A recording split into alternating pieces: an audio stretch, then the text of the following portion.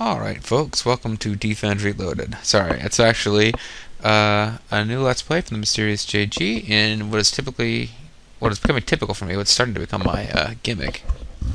Sorry, quick headset adjustment. I have taken to asking you guys for input on whether I should do certain games, but I make my decision and start recording before you guys have had a chance to have any input.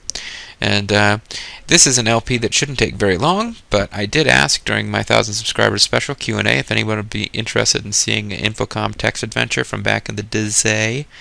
And so I figured I would just launch into one that I knew would be fairly quick and easy because I'm already familiar with the game. I actually, when I first got DOSBox set up,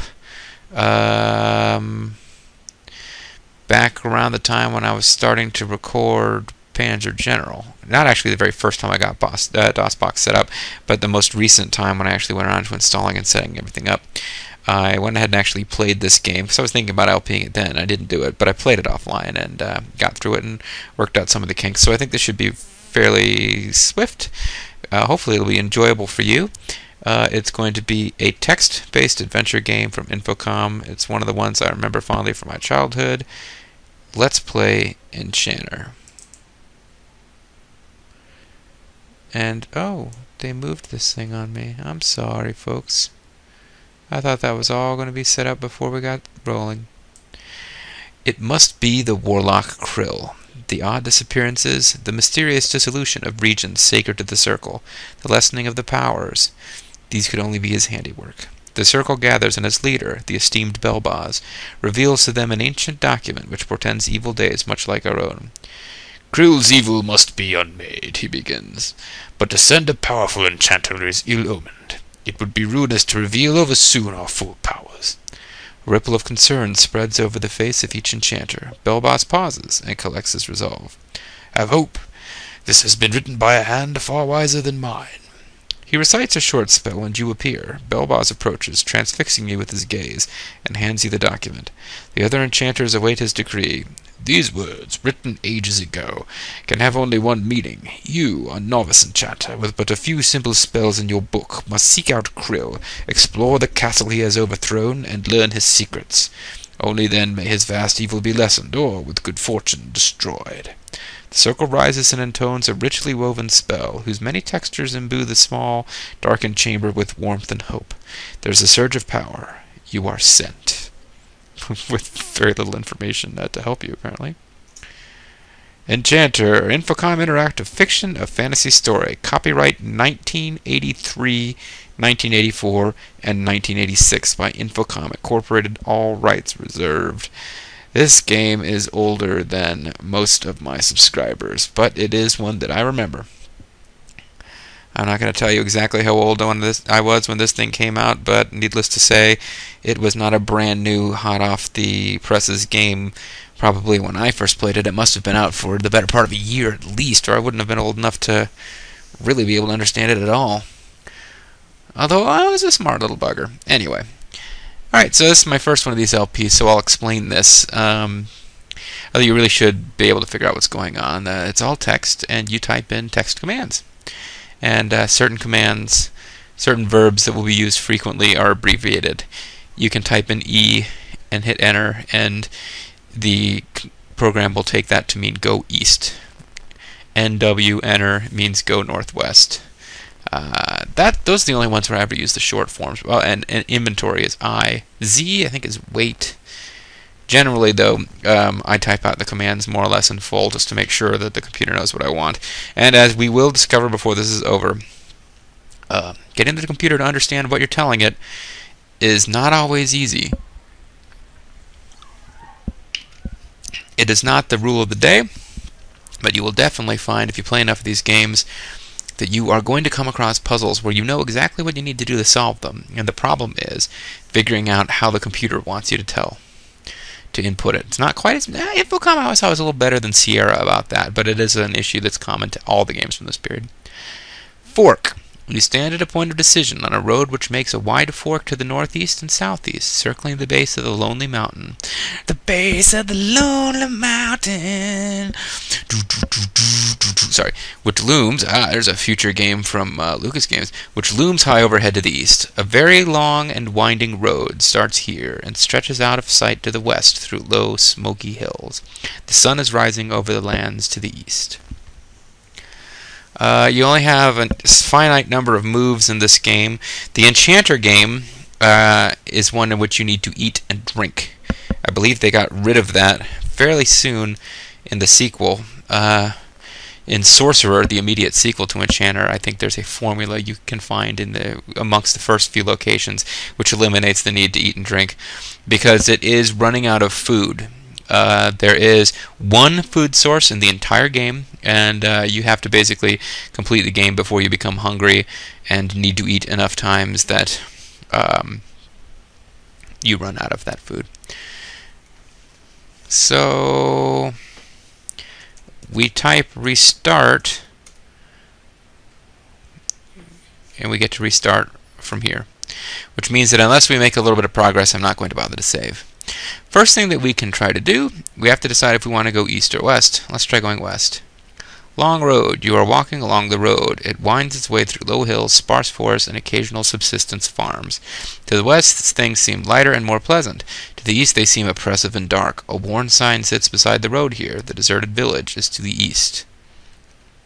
Oh, I didn't realize there was a village to the east. It says that there was a lonely mountain to the east, and it didn't say there's a village to the east. Let's read sign. Why? Okay, let's keep going west. You are walking along the road. It winds its way through low hills, sparse forests, and occasional subsistence farms. A worn sign sits beside the road here, but it doesn't say the deserted village to the east. Otherwise, it's the exact same description. R.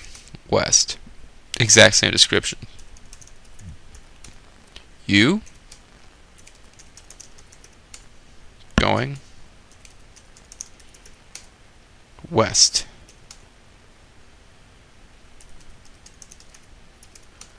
When the castle is east.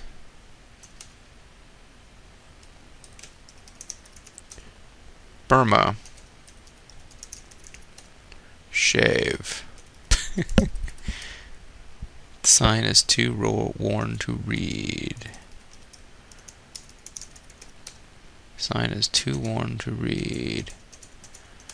And I'm just telling you now, folks, there is nothing to the west. I don't know if that's meant as a joke or what, but yeah, that road, you go west.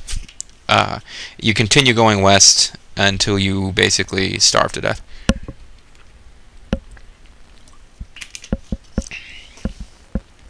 That may be why there was an infinite corridor in Zork Grand Inquisitor. Zork Grand Inquisitor, by the way, I have recorded in full. That was sent to Bobo on a computer disk that was sent via the mail. So that's been done for a while. I'll try not to make a lot of reference to it throughout this game, but if I send Bobo this game as files over the internets, though, he'll have the option, and I think I'll encourage him to actually upload them simultaneously. The biggest thing with the puzzle games I'm finding, I would like to think they'd get more hits and views than they did if I was coming out with them more often, but because they get generally done on a weekly basis, I think that makes it tough for some people to follow, because like after weeks gone by, they've probably forgotten that they watched episode 1 and not really care anymore. But anyway, you can't really go in any direction except west or east, and we know you can't do anything useful to the east or west, so let's go east. You can't go that way. Sorry. It's not west versus east. It's northeast and southeast. So let's go northeast. Outside of shack. You are south of an old wooden shack. Funky little shack! Apparently deserted. The trail extends from northeast to southwest here, circling the lonely mountain which lies to the southeast. The sun is rising over the lands of the east. I'm south of an old wooden shack. Let's look at shack. He's like, hey, baby, why are you looking at me? Let's look at the mountain. Look at the lonely mountain. The mountain is tall and proud, and its shining peak stands above the low-hanging clouds. Let's go north, which would take us into the shack. We are south of the shack, after all. Inside shack. The inside of the shack is a shambles. An overturned table and bench, and a few broken windows remain. An oven is the only fixture that's even recognizable. The doors to the south. The top of a battered lantern is partially visible behind the overturned table. An empty jug lies in a corner of the room against the overturned table. Let's get the jug. Taken. Let's look at the jug. The jug is empty. Let's get the lantern. Taken. Turn on lantern. The lamp seems to be broken, most likely beyond repair. The lamp is actually worthless. As a kid, I always took it anyway. We will eventually find, spoiler alert, a spell which causes an object to give off light. You don't have to use it on the lantern, but I always used it on the lantern because it just made it simpler for me to keep track of the fact that that was what was providing light. Since there are points in the game, there's at least one point in the game, this is one of the big sticking things when I was a kid, where I got stuck, and the item that I needed is something you can only discover when you are walking without a light source. Interesting. Anyway, look at oven. Note says, loving like some from the oven. Strangely, the oven is still slightly warm, as if it had been used recently. The sun has now risen above the hills. Get oven. It would take more magic than you've got. Open oven. Opening the oven reveals a loaf of bread. Get bread. Taken. Look at bread. There's an entire loaf left. Alright, let's go south. And when we're on a road that was... and as you'll see, if you return to a location you've already been, you don't get the full description of it again. Although you can get it again by looking. Let's go northeast, because as you will recall, we were on a southwest-northeast road. Trail. The trail turns a corner here, bending out of sight to the southeast and southwest. The ground is higher here than to the south, allowing you to make out the top of the lonely mountain, shrouded in clouds. No path from here leads up the mountain, however. Southeast. Trailhead. You are on the northeast side of the lonely mountain, walking an arrow path through the rolling hills. On one side of the path is a sign, and behind that, to the northwest, a winding path through the thick undergrowth. The trail continues to the southeast. Well, let's go northeast. And speeding through these descriptions without paying attention was the first thing on my recent, and by recent I mean a couple of months ago, play of this game. This was one of the first things that I kind of missed and got all stuck, because I remembered the game from when I was a kid and vaguely remembered the map outline and forgot this location, the Shady Brook. The trail ends here. A ruined stone foundation marks the site of the old Lingolf house, which presumably was a monument of some sort. The trailhead is off to the southwest, and a small brook flows slowly by. Look at brook. The brook runs slowly through the thick vegetation. Fill jar. Fill jug. The jug is now full of water. Because when I played this game a couple months ago, I just kept dying of thirst. Because you've got to use... It's the only fresh water source in the game. Before anyone's too hard on the game, it's not a huge map in this game. So there really shouldn't be tons of different water sources. I think the only other places you can find water are a swamp where the water is, like, swampy and disgusting. And there's also some salt water. But I think this is the only place where you can actually find good drinkable water. Southwest, southeast. Eastern Fork. You are at a fork in the road where paths to the northwest and southwest girdle the base of the lonely mountain, and a smaller path winds its way to the east. So basically, we've gone in kind of a circular route north of this mountain. So, and as you'll recall at the beginning of the game, the trail split northeast and southeast. So let's go southwest and start making our way towards the things we would have seen had we gone the other path first. Village outskirts. You are on a road which enters a small village to the southwest and comes to a fork to the northeast. The lonely mountain looms above, but there is no path from here which ascends the mountain. Southwest. Deserted village. This is the castle's village. Formerly peasants lived here, going to their farm plots each day. Merchants and artisans made it a center of cultural activity, but now it's deserted, or almost. There is smoke rising from a particularly decrepit hovel to the south. A path travels through the village from southwest to northeast, heading towards the castle, and a less used trail heads north up the mountain. Well, let's look at the hovel.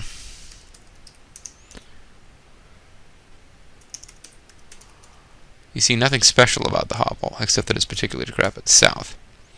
It is dark and smoky in here, but this is a place of great disorder, and its odor is indescribable. A pile of rags sits near a small pot which is bubbling and steaming over a tiny fire. The pile of rags sports a gnarled hand which busies itself with a noisome stew.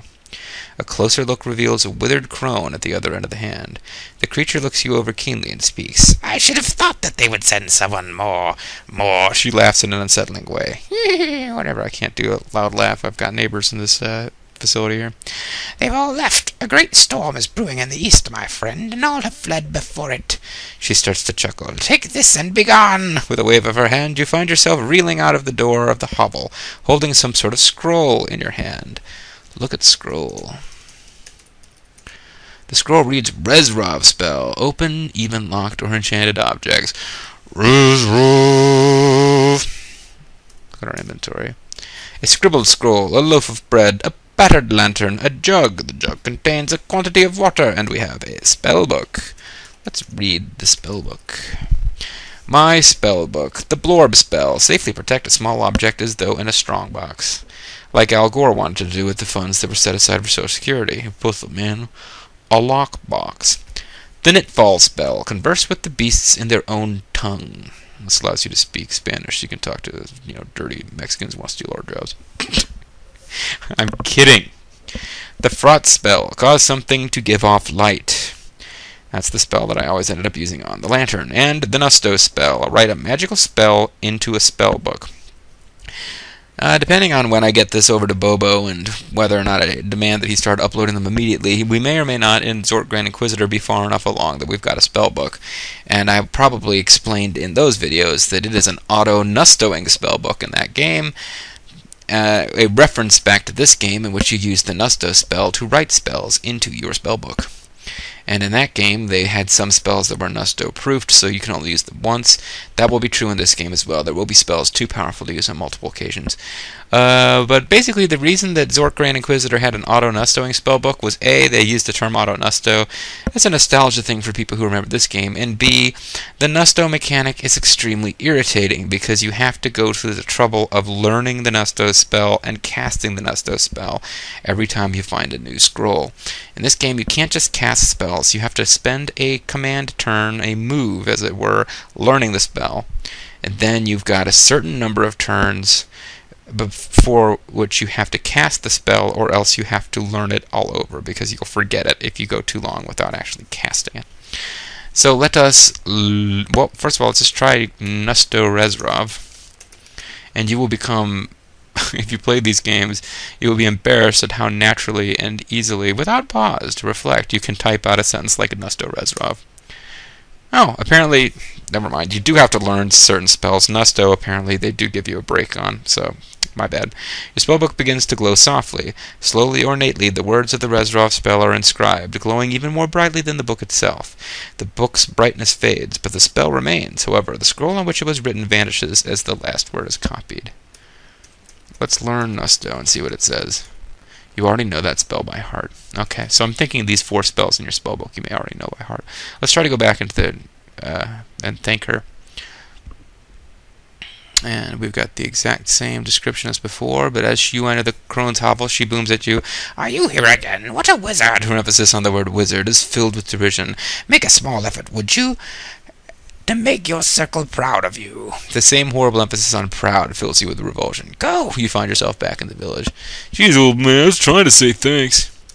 North. Mountain trail. This spot halfway up the lonely mountain is desolate of vegetation. Short, stunted trees with branches empty surround you, and the air is heavy and smoke-filled. North again.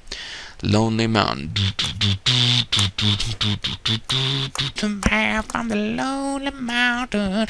This is the top of the lonely mountain. In olden days, mariners had named it Signal Mountain, for its glistening peak reflected the pale moonlight, providing an unmistakable landmark on unclouded nights. Because you actually are relatively close to the shore, as it turns out, so I'm not going to make fun of this.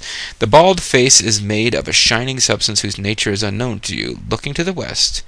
When you look to the west, and the forest with laughter. Looking to the west, low hills stretch to the horizon, and small pieces of the long road can be seen winding their way to distant lands, with signs that say Burma Shave. To the east, far away, can be seen a great castle at the edge of the sea. You've been out too long in the Midnight Sea, by the way. 3 turrets it has. 2, old and still majestic, lie on either side of a third, cold, black as night, and squat as a toad. An evil smoke seems to emanate from this tower, shrouding the others in a darkening fog. A small mountain trail leaves the peak and descends to the south into a small village far below. Save.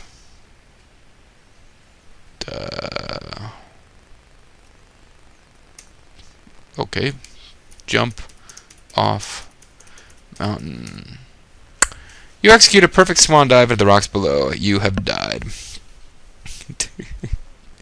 You awaken among the members of the circle. Oh, I forgot about this. Belboz the necromancer looks tired, and scattered about are the remains of the components of a spell of great healing power. The other members of the circle are pleased to see you revive, but worried by the setback. I think Krill is too powerful, says one. This inexperienced wizard will never defeat one so puissant as he. Quiet discussion ensues, with well-concealed acrimony beneath the surface. Debate ensues, with Belboz returning frequently to the contents of the ancient manuscript. His wishes prevail, and it is agreed to send you back. And the problem with getting killed and being brought back by them is that you don't always have all of your inventory when you come back. Presumably, while you are dead, people go around and steal your shit. So let's head back south to the deserted village. Let's head northwest. Oh, northwest. You wander around in the village, find nothing of interest, and return to the path. Oops. Okay, how do we get out of here? I guess we're still on the southwest. Loop. The trail makes a hairpin turn here, swinging out to the northwest and the northeast, where it enters a small village. Low, smoky hills stretch out to the west and south. Your mouth is getting rather dry. So we can go northwest. We get your dusty trail. The trail here turns dry and dusty to the northwest. It's a fork leading to the long road, and the trail continues to the southeast. Then we get back to the north, the fork. So we've basically done a circular circuit around the mountain. As you will recall, we popped into a little hovel, hut, something, on the northern path, where we picked up a couple of items and got ourselves some bread. We also found a stream up there. On the southern path was the village where a old sort of witchy type person gave us the Resurov scroll, which we do in fact need to get into the castle. So let's funky little shack. Let's drink water because we've been thirsty. The delicious spring water tasted great. Let's fill the jug while we're here. Let's spell fill correctly. And now we're at the Eastern Fork. Pardon me for a second. I thought I needed to sneeze, sorry. We're at the Eastern Fork. We've gone around the mountain in a circle. Let's go east towards the castle with its ominous 3 spires. You are on an east-west road which wends its way through the dark, rolling hills of this land. To the west rises a high mountain. To the east stands a high castle with dark towers. Let's look at the towers. The castle is far to the east and flanked by dark towers. From this distance, not much detail can be discerned. Outside the gate. You are outside the western entrance of the castle. To the east stands an iron gate which is closed and chained. A winding road starts here and proceeds to the west. Let's knock on the gate. Why knock on an iron gate? So someone will open it? I don't know the word so. Good for you. You can get sarcastic with the Infocom games. Doesn't really help you any. For example, you can type swear words. Usually it just tells you it doesn't know them. I think in some of them it has certain swear words it recognizes, and it tells you like shame on you or you kiss your mother with that mouth. But I don't think Enchanter is one of those. Reznov Gate. You don't have the Reznov spell committed to memory. Freaking game. Learn Reznov. Using your best study habits, you learn the Reznov spell. You probably have like, a list of your favorite foods whose the first letter of each food spells out Reznov or some crap like that. I don't know. Reznov Gate. The chains of the iron gate fly into the air and vanish. The gate flies open, and a blast of cold air fills your lungs. Fly, fly, fly. As you pass through the gate, you feel that your mind is being probed. No, not the mind probe. After a moment, it is released, or perhaps discarded as uninteresting. Inside gate. You are just inside what appears to be the main entrance of the castle. An iron gate standing wide open looms to the west. Through it, a narrow road can be seen winding through low, smoky hills. Before you to the east is a huge open courtyard. To the north and south are archways leading to the interior of the castle. Seems like a good idea to save again. Let's go into the courtyard. Courtyard. This is the westernmost point in a large open courtyard. The huge entrance gate to the castle looms ominously to the west. The courtyard widens as it proceeds to the east, where a large ivy-covered temple stands. On either side of the temple are small towers. Far beyond the temple, high above, are two large towers marking the corners of the castle. A squat, dark turret hunches between them, blackening the sky around it. A small path leads into the castle to the south. Let's go further into the courtyard. You are in the center of a large courtyard which surrounds you in all directions. Directly in front of you to the east is a large temple flanked by two smaller towers. I'm trying to see if there's anything different here, so that I should even be reading it. Behind the temple can be seen two eastern towers of the castle, shrouded in fog, and the single dark turret, black as night and sending dark streams of smoke into a lowering sky. From the temple comes a howling, haunting chant. Temple. Everything you see is gray and lifeless, as though covered with a veil of ash. Sound is muted, and there is a faint, acrid odor.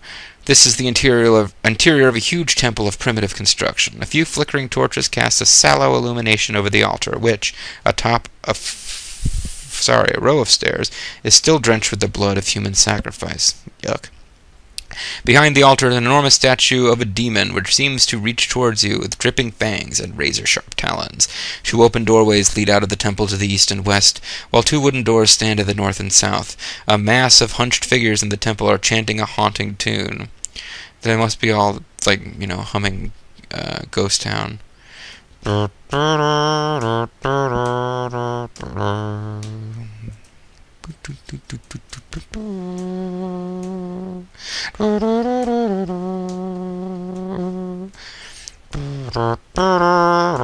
Sorry. A low noise begins behind you, and you turn to see hundreds of hunched and hairy shapes. This is not good.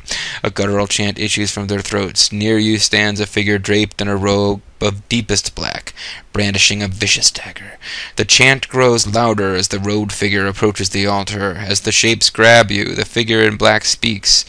"Take the victim to the tower. I shall prepare for the sacrifice." The figures, whose form you can barely guess, take you from here through the northern door into a prison cell. They take your possessions from you and close the door with a crash.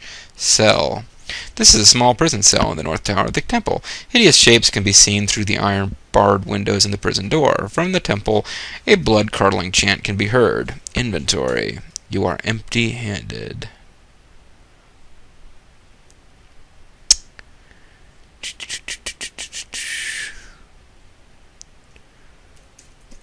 Look through window. Hideous shapes chanting in unison can be seen through the cell window. Escape. What do you want to escape? The cell! That poses a difficult problem. There's only one way... It actually understood me. That poses a difficult problem. There's only one way out, and that would mean tackling a few hundred unpleasant creatures. A host of hunched and hairy shapes appear through the window. The cell door opens, and you are marched solemnly to the temple, and from there, up the stairs to the altar. The large, black figure approaches menacingly. He reaches into his cloak and pulls out a great, glowing dagger. He pulls you onto the altar, and with a murmur of approval from the throng, he plunges the blade into your heart. You have died. You awaken among the members of the circle. Belboz, the necromancer, looks tired. Hey, he's a necromancer. I never really realized that before. You'll never defeat someone so puissant. Here's the problem. I've been brought back to life. Now the bread and my jug of water are inexplicably been brought back to the Eastern Fork, but they kept my spellbook. I can't win the game like this.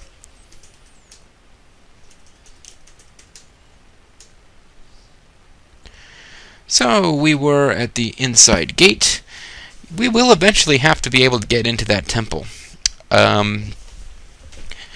at this point, I think we should put that off until we figured out some more stuff. Let's try going... we've got a path going north-south. Let's go north. Pebbled path. You are on a long pebbled path stretching out to the north. To the south, the path continues through an open arch into an open area. North. It is pitch black, and there is evil in the darkness. Time passes. Your stomach is starting to grumble.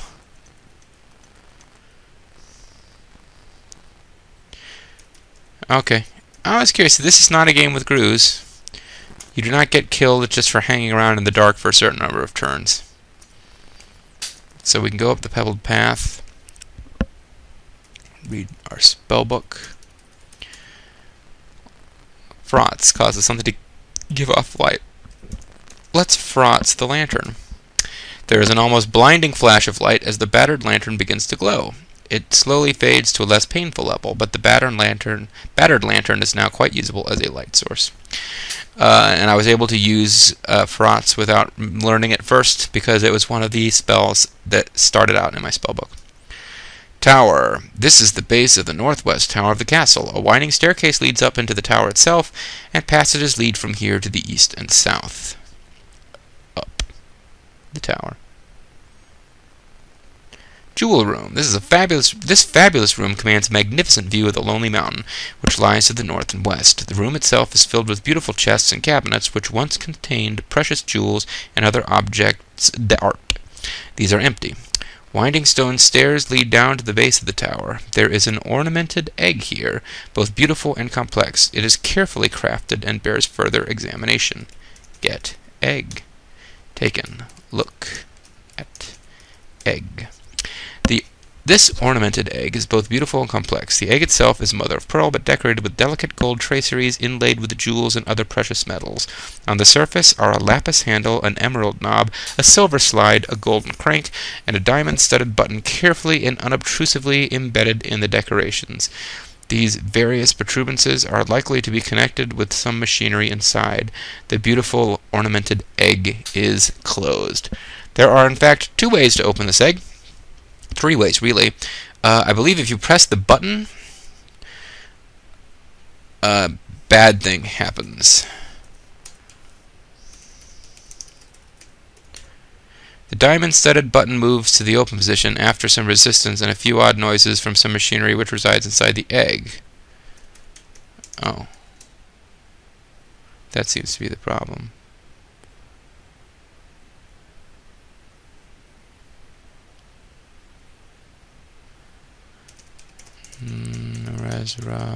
Razorov. Egg seems to come to life.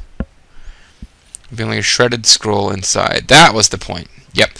The egg seems to come to life, and each piece slides effortlessly in the correct pattern. The egg opens, revealing a shredded scroll inside, nestled among a profusion of shredders, knives, and other sharp instruments cunningly connected to the knobs, buttons, etc. on the outside. That's the deal. If you start messing with the egg, I think you have to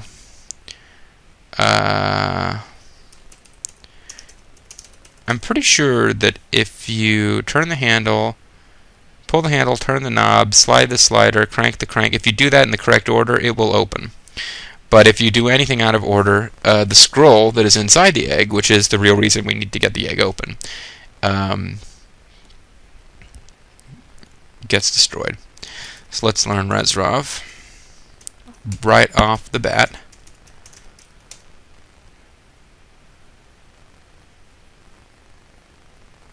Oh no, Rezzroving the egg still break.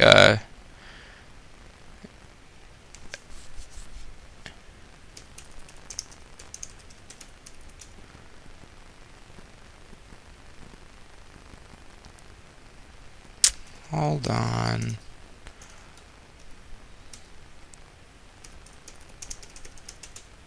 Your lapis handle moves the open position after some resistance sphere. Okay, I think no matter what you do with the egg, the scroll gets shredded.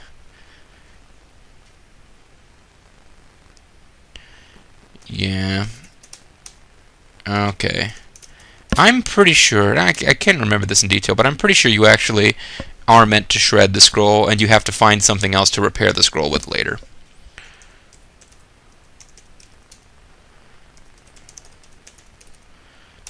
So we get the shredded scroll, close the egg. As you close the egg, all the pieces slide back into place, locking it shut. And the deal with closing the egg is that the egg is actually counts as a treasure, because it's like this fabulous jeweled egg, and eventually it will be useful when we encounter NPCs who might like treasure. In the meantime, I think we've done enough for one video, because now I'm not even sure that we've... I was saying that this will be quick and easy because I remember it, but I'm already like, oh crap, are we supposed to hold off and do something before we get the egg and open it? I'm not sure. But we've got a shredded scroll, which I think is correct, that we are supposed to have the shredded scroll and we're supposed to fix it. But if it turns out that that was wrong, there is one other thing we can try, actually, before I end the video, which is just to break the egg.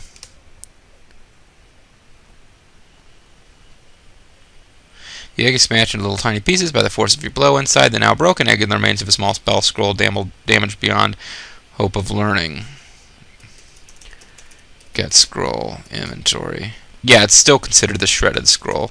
So you can't sacrifice the jeweled egg treasure in order to get that scroll without having to go to the trouble of repairing it. Alright, folks. So we've wandered around a bit outside of the castle, where an evil sorcerer named Krill is apparently hanging out. There's a dark turret with thick evil smoke emanating from it. There's apparently a temple in the middle of the courtyard where human sacrifice is practiced, so that's neat. But yeah, things are... we're basically just some dude. We don't have any particular fighting ability. You've seen what our spells can do. It's mostly stuff like make something give off light. We can converse with the beasts in their own tongue. Maybe we used that before we went into the altar. Something useful would happen, but I doubt it. They don't really seem like they're friendly kind of fellows. I think our best bet is to stay away from that courtyard and wander around until we find a scroll that says, the spell of win game, and when you cast it, you win the game. Something like that. Either way, folks, I'm going to end the video. When we come back, we will continue to explore this castle and try to find a way to defeat the evil Krill and save the land. This has been Mysterious JG. Thank you for listening, more than watching, and I'll see you next time.